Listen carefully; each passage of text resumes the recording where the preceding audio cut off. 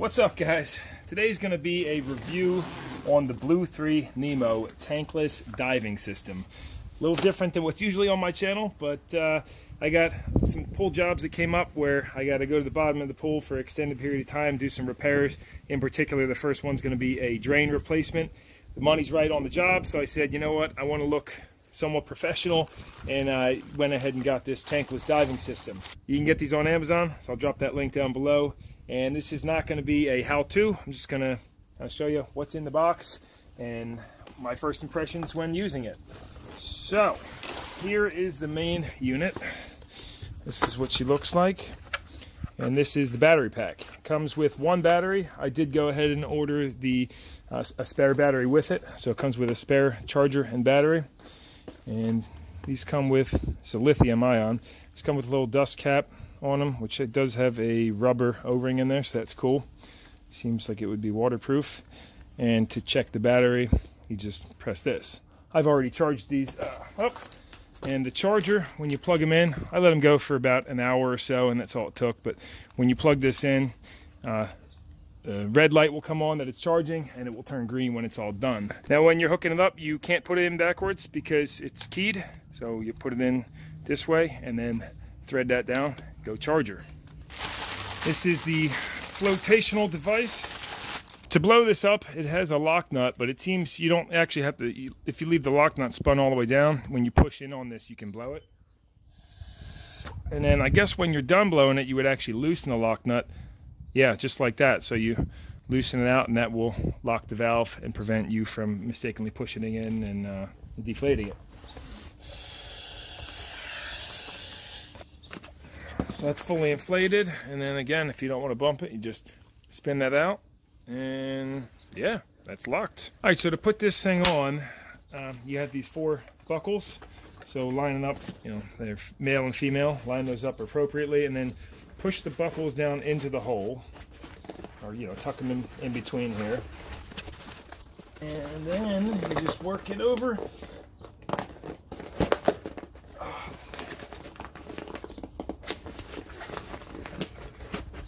It said to leave it about 3/4 of an inch down, and then hook the buckles up. Then we can slide our battery pack in, take the dust cap off first, and once you get it in, hook the power up.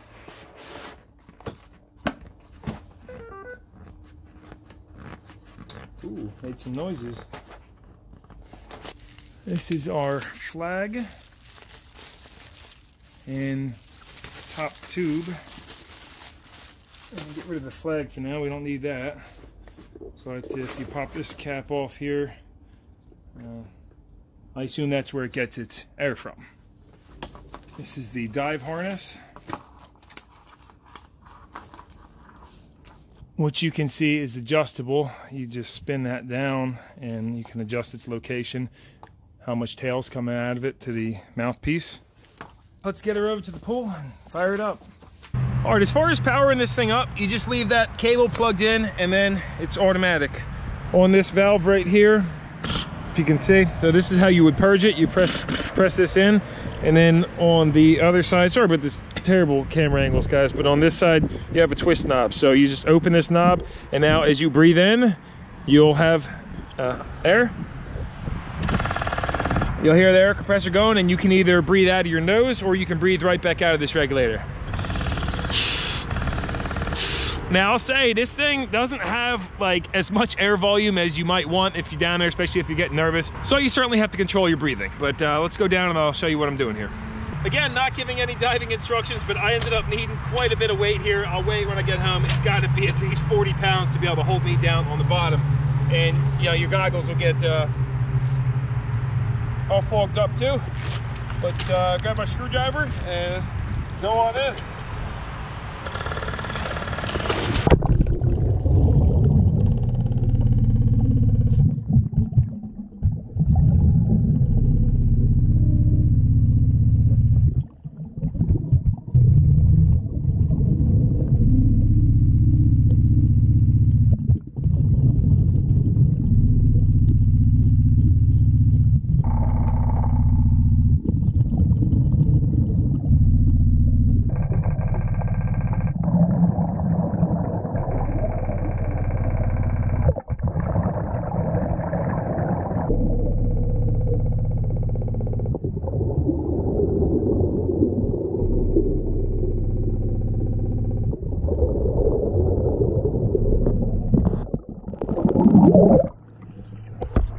Well, my first impression is good. This thing works great, and once you get used to the breathing, it supplies plenty of air. See how much weight that was holding me down on the bottom of the pool too. So that's, yeah, about 30 pounds, plus there was 2 5-pound ankle weights too, so 40 pounds, and that was barely enough to hold me down there. All right, so as soon as you're done using this, you want to close this valve, because if you don't close it and you bump this or knock it around, it's going to cause that pump to start going. It says never run the pump for more than 20 seconds out of the water. So you'll go ahead and you twist this left to close it all the way, and that way that's not going to be going on mistakenly. To put the dive flag on, you just pull your snorkel out and then you feed it through and put that back in. All right, now I'd say probably the biggest downside to this device so far is the fact that it only has a 10-foot lead on it. I wish they would have made that a little bit longer, but my first thought was I could extend that no problem. So what I did was cut the zip tie off of here and pull this off. And so we got some wiring coming down here, and I guess I should have expected that. Then I wanted to see how the device worked. So if you spin this in the off position, you push this, nothing will happen, and then you put it in the on position. It will work. So I took out the 2 torque screws. You pull this off and boom. This is how it works. You flip this and see it has a sensor right here. Now you can't touch it with anything. It won't go. And so how it works is when you pull a breath in, it sucks this little diaphragm out like so. Or if you go ahead and push this to purge it, you'll push that diaphragm out, and inside of here, glued behind this glue, there's a magnet. I stuck it on my fridge because I'm like, how's this thing work? And so in between these two, you stick a magnet and it will go. There it goes. So yeah, that's how the unit works. And if you wanted to extend it, you would have to cut this wiring open, and I'm not sure how many wires are in there or not. And well, you kind of don't want to do that. All right, today's going to be putting this Nemo to the real test, because I got 4 different pools we got to go in. This one's got 4 grates, and the other ones all have 2. So I'm going to see how the battery life is on it. I got 2 batteries that are fully charged, and let's get to work. Just to show you how this goes on, you set it up like this. If you need to change the length of this, like I think I was already saying in the beginning, you can spin this on here. Oh, but I got the length set, so you just throw it over your neck and then grab this strap, bring it over, plug it in, snap her up. Now you want to make sure this isn't all cocked, so you want that straight and that you still have good range of motion, and that you can fit this in. Again, if you got to spin this out, adjust its length, but that works good for me. All right, cool.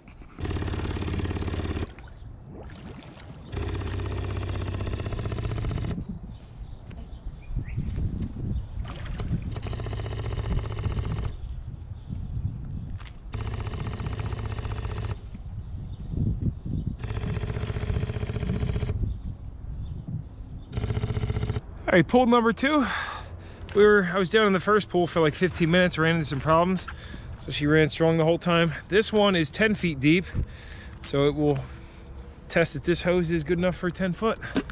You can see the pool grates are the old style that are flat or flush with the floor. So the updated design, they want them to be elevated from the floor on this particular pool. What do you think, Frazier? That was, what, 10-15 minutes? That was 25 minutes. 25 minutes on pool number 2. Wow, yeah, that took a little bit. Oh my smokes. We'll check our battery life here in a second. Let's go for one more little walk. Oh shit, these are all fogged up.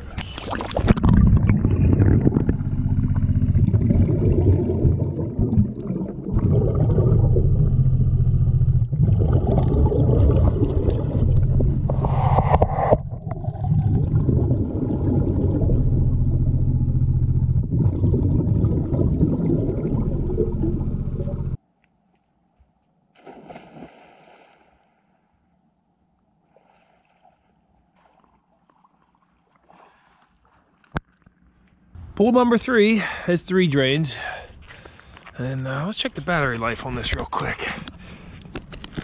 Oh, let's see. So let's see if you can pull it out without detaching.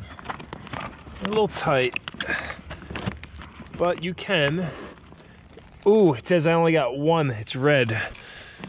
So I'm gonna go down with that and just see how it works. Dang, that was like less than 10 minutes. Good work. How long was it? We went in, what, 3:48? It's 3:56 right now, and you've been out of the water for a minute. Not bad. So and this thing's still going on one bar too. Yeah. Still going on that one bar, no problem. They're underneath. Oh, there it is, and then it shut off. All right, yeah, so when it goes, it pretty much goes. And last pool of the day, 2 greats. We got the wavy man. What do you got? He wants us to go to the, Another one? he wants us to go pick up those grates. Let's see if this dead battery has any more charge after. We just drove about 15 minutes here.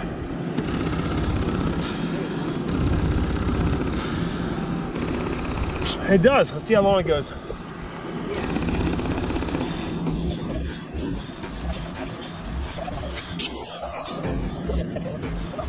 There it goes. It stopped.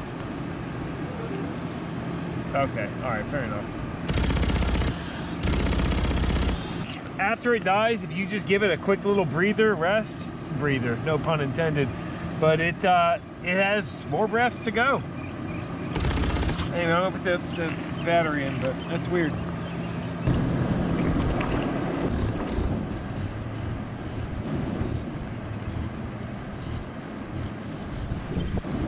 And that's a wrap. Time to head home. We're about a month later now, and I have to say I'm very happy with my purchase. Now these are a little pricey, so I'll discuss another option you can go with. However, the commercial pool work I've done with this has already paid for itself several times, and I just really like that it's in this tiny little package. You know, it's a backpack, it's very high quality, and it's just ready to go. Nice and compact. However, if you want to do dives, you can go on Amazon and get one of these for $23. This is all it is, and it's the regulator that you can hook an air compressor tank up to. Now, you do have to make sure you're using an oilless air compressor or one that's rated for breathing air. But this little puppy works awesome too. So if I'm going to be going deeper, I have this for, you know, I'll have an extended hose for that and another compressor. And that works great. I also like that it doesn't have any wires going into it. And it doesn't just constantly pump air either. I mean, you can feed up to 165 PSI into this, and it only pumps air out as you're breathing. And it also has the purge on it too. You just push that and it'll purge out. So yeah, in the end, I'm really glad that I picked this little BLU3 up though, and has everything you need to just go get it done. Again, it only goes 10 feet, so I'd really love to see a newer model that goes maybe 15 or 20 feet, but that's when you have to start being a little bit more careful and maybe get some training and know what you're doing, because 10 feet, you know, you're not going to, hopefully not explode a lung coming up from 10 feet with a full breath. Although, you know, if you're going to go diving and doing this kind of stuff, definitely do a lot of research first, because this is not a tutorial video by any means. I just wanted to give you my thoughts on the BLU3 Nemo, and I think it's a well worth purchase. And that concludes the video. So drop it a thumbs up if it helps you out in your decision of purchasing one, and maybe check out another video, any of that kind of stuff. I greatly appreciate it, and hopefully I'll see you in the future. See ya.